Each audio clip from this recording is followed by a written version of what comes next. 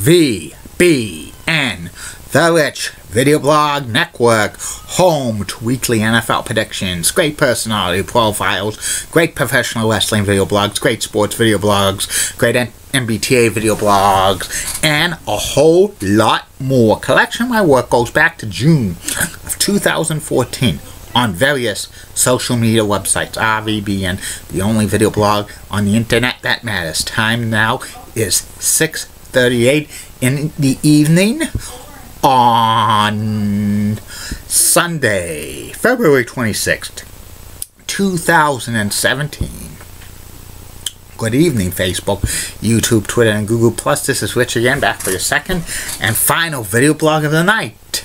It's a cold day outright, cold night, about 37 degrees, going to be in the 20s tonight, but clear skies. Tomorrow, a little warmer, about 50, and an unsettled week ahead with rain showers Tuesday, Wednesday, and Thursday, highs in the middle 50s. It's not going to be raining every single minute of the day, but at either time, Tuesday, Wednesday, and Thursday, if any clouds break and if we see some sun, could boost it a bit up to the 60s or 70. Could be another 3 straight days of 70-degree weather if the cards are played right.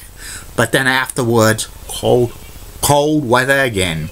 Looks like March could be coming in like a lion. Some news to report on the RVBN News. Why Boston Bruins beat the Dallas Stars by a score of 6-3. The Bruins had a successful road trip. Hope they continue their momentum. Tomorrow night they're playing the Arizona Coyotes. They should beat them easily. Arizona Coyotes are in serious trouble, in my humble opinion. They're going to be homeless soon. Move them to Portland, Oregon, in my humble opinion. The Tampa Bay Rays beat the Boston Red Sox by the score of 7-3 in spring training action. Kurt Busch won the Daytona 500, the biggest race of the year for NASCAR, and it's the first race of the year. And sad news to report, well, 2 passings. First, actor Bill Paxton, who's famous for being in Twister and other movies, died after complications from surgery. He was only 61 years old.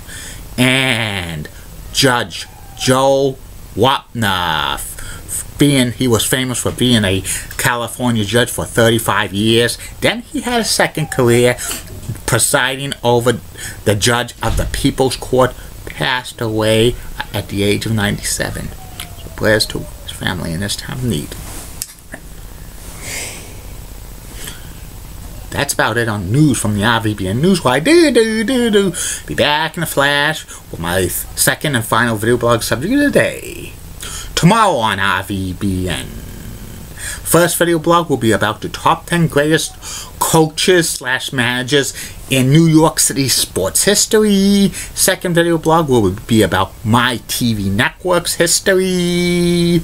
And the third and final video blog of the night will be about the MSG house show card for the WWE on June 14th, 1986. Check it out. I'm back. My second and final video blog subject of the night is about the WWE house show card review from the world's most famous arena, Madison Square Garden, on May 19th, 1986. The main event was for the WWE Tag Team titles. It was the British Bulldogs, Davey Boy Smith, and the Dynamite Kid, the WWE Tag Team Champions, facing off against the Dream Team, which is Bruce Beefcake, wasn't the Barber then, and Greg the Hammer Valentine, plus other exciting matches.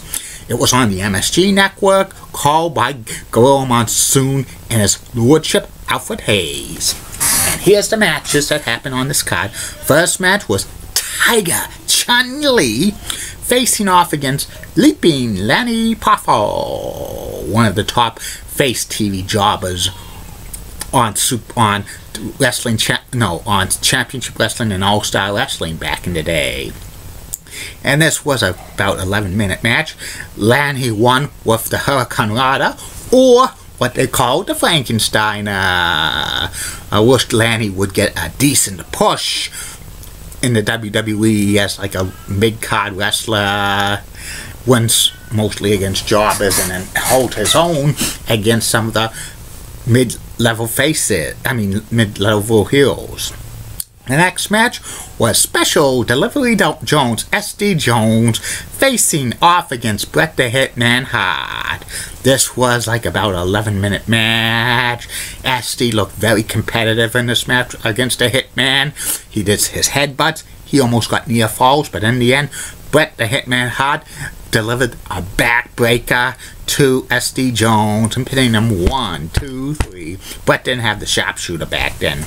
The next match was Hercules Hernandez with classy Freddie Blassie in his corner, facing off against Superfly Stevie Aoki. He was getting a push as the new Superfly of the WWE, the new Phenom. And this was about 14-minute match, very, very competitive. Ending had Superfly Stevie Aoki give a cross-body block, but the momentum of him doing the block caused Hercules to flip him over and pin him 1, 2, 3. This cooled off Superfly Stevie Aoki's push for the moment, but if that was Superfly Jimmy Snuka, he would have beat Hercules easily. The next match was Corporal Kirshner, who was like the replacement of Sergeant Slaughter, facing off against Nikolai Volkov with classy Freddie Blassie in his corner. And before the match, Nikolai Volkov sang the Russian national anthem. He got a lot of boos for that. This was another good match. Ending had Corporal Kirshner in control, but Nikolai throws him to the ropes and pins him using the ropes for leverage. 1, 2, 3. Afterwards, Corporal Kirshner gets mad and Nikolai Volkov heads out of town. The next match was for the WWE Intercontinental Championship. It was Tito Santana, the challenger, or what Jesse the Body Ventura would call him, Chico Santana, facing off against the WWE Intercontinental Champion, Macho Man Randy Savage. Ooh yeah, dig it! With Miss Elizabeth in his corner. This was the third match Santana and Savage had at the Garden, and they needed a special guest referee. And the special guest referee was the living legend, Bruno Sammartino. And Bruno played it down the middle. And Santana was on the verge of regaining the Intercontinental title, but Adrian Adonis comes in and punches Bruno in the face. And next thing you know, like, Tito tries to help out, but Savage attacks Tito, and Santana's being double teamed by Savage and Adonis, and Bruno makes a save and, cleans house. And this match was declared a no contest, meaning Savage retains the title because he did not get pinned or submitted, or Miss Elizabeth didn't throw in the towel. That's the only way he would have lost the title.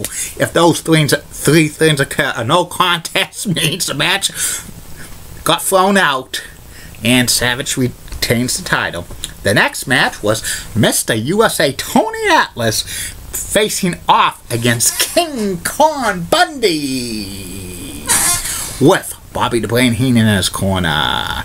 King Kong Bundy was, had a good match with Tony Atlas, very, very competitive.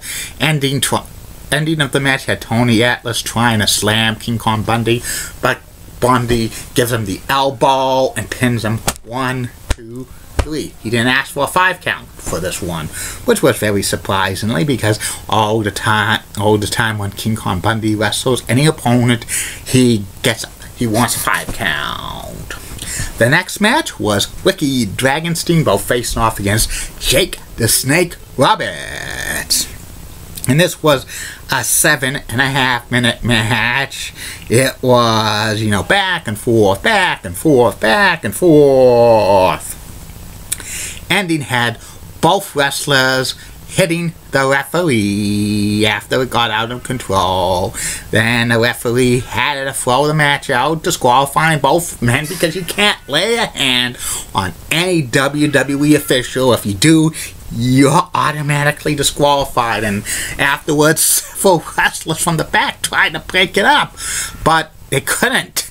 And both Jake the Snake Roberts and Ricky the Dragon Steamboat fought into the dressing room. If it was today, they would have tons of the agents and the producers out there trying to break it up.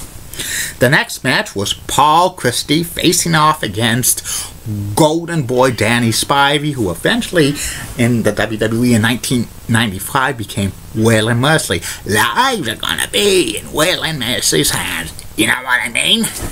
Anyway, this was a total squash match, about 3.5 minutes. Dan Spivey gives Paul Christie the Bulldog.